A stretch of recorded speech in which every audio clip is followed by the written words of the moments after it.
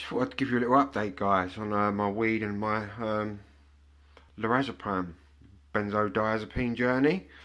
I've even forgot the amount of weeks that I'm clear of it all now, guys. But I can honestly say I'm clear of it. It's out of my system.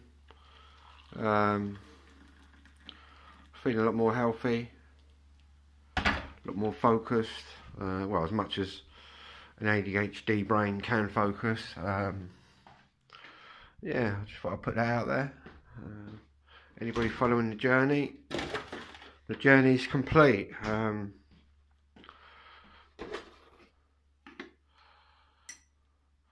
only one thing I will say, I'm still getting the freaky dreams. Any ex-cannabis users out there will understand what I'm saying. If you caught it for any amount of time, you get really vivid dreams.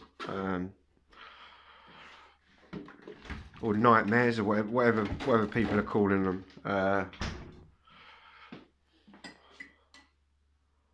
I've got to say, I feel a lot healthier, a lot fitter, and a lot more on the ball.